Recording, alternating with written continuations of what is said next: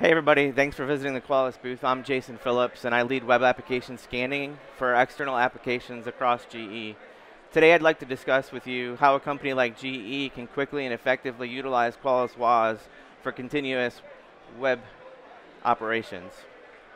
We're going to cover how to look at the overall scenario, considerations as you prepare your data, enriching your data for better efficiencies, setting up Qualys WAS, executing scans, reporting to the right people, and how to quickly handle a surge remediation effort.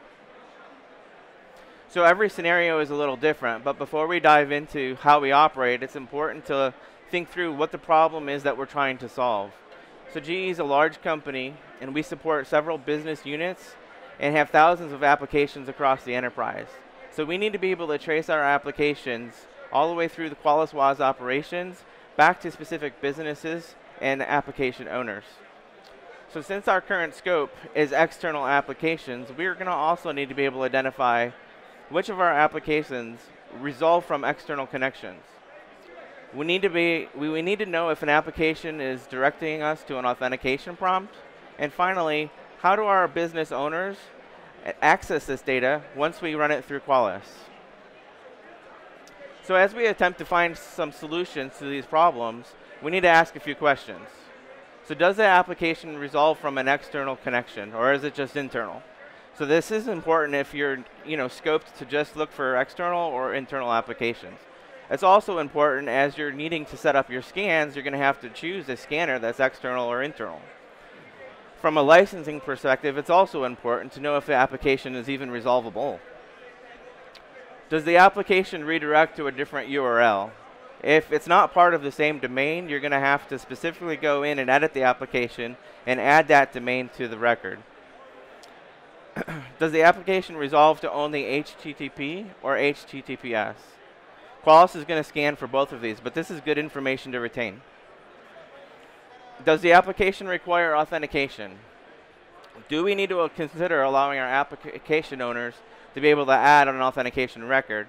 Or are we going to need to add a record to cover it globally? Lastly, are there any exclusions? If we're scanning a third-party application, we're going to need to acquire permission prior to our scanning. We also need to consider an application that we're not going to be able to scan in production, but we're going to have to scan a QA or staging server. Now that we have a good idea about the problems that we're trying to solve, we need to add to our existing data. We utilize a simple Python script to collect and enrich the data that we're retaining for running our operations. With this, we're able to cross-reference our baseline against an exceptions list and exclude or replace the URL, add an application ID for traceability all the way back to our application repository, the original URL found in our baseline, the redirected URL, whether we've detected a login prompt for authentication, the connection status, and the owner or an application owner information. The additional data that we're able to collect now provides answers to most of our questions. So now we can begin setting up Qualys WAS. And the first thing that we need to do is we need to come up with our tagging strategy. And we'll go into some of these a little bit further later. But we'll be able to segment access into Qualys, schedule our scans, create reports, and so on from these tags. For simplicity, we're going to focus on business plus an environment such as EXT for external and INT for internal applications. Once we have our tags created, we can begin importing our business and customers into Qualys. So we've set up two different roles for our default WAS user within the administration module, and this is all based off of the default user template and adjusted to limit access into Qualys as needed. But for the sake of this discussion, the biggest differences between the two, the WAS user role is going to be set up to have read access and allow us to be able to generate reports to applications that share that same tag. The WAS scanner role is a little bit more involved, and it's going to allow our application owners to kick off a rescan and add an authentication record to an application. So now that our users are segmented based on tags and have one of our roles that we've created, we can proceed with pulling our data into Qualys. We typically have a significant change in our baseline from each month, So we rerun our Python script every month. We take the monthly extract that is in our external scope, and we separate that out by business.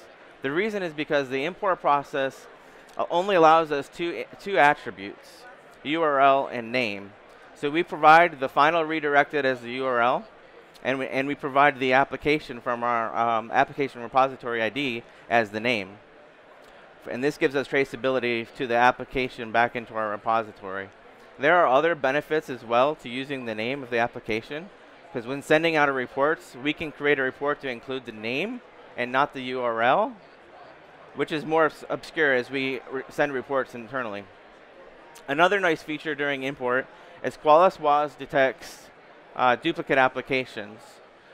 And they do this by name, so that we're actually able to upload our applications into Qualys, and Qualys is actually going to do the heavy lifting and dedupe our list for us. So once all the tags, once all the applications are imported, we get returned a list of applications. If we filter the results to no tags and check the not scan checkbox, we're going to see a list of applications that we have just imported. We can select all of these applications in the list, click the action button, and then that'll allow us to add our tags that we set up previously. So Qualys is introducing in the next few releases the ability to be able to add a tag during import, which will alleviate some of the steps that we see today. Another tip to consider during this is that all of your applications can be clicked at one time, and you can edit them, and you can allow Qualys to follow all the links that are found in the robots.txt file and the sitemap.xml file. And this just allows the scanner to know what links to expect. We repeat this cycle for all of our customers, and once it's complete, we can leverage the Qualys WAS user interface to schedule our scans and reports and so on. Also, there is a Qualys API that can be leveraged to further automate this process. But for a program looking to quickly onboard with limited resources, it's fairly easy to proceed manually utilizing the user interface until you're able to build in the necessary automation. So now that everything is set up, we can begin executing our scans. For our operations, we schedule scans. For our operations, we schedule our scans. We schedule these based on our tags and run our apps on the same schedule. But if you wanted to, you could actually run your scans and apps on a different schedule based by customer, since we've separated them out by tags. Also, there are two other ways that we scan our applications outside of our normal business operations.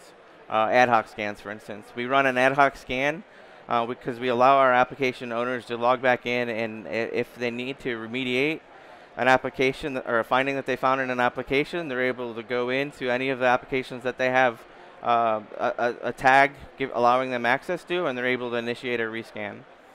Another type of scan that is popular for a remediation effort is the retest scan.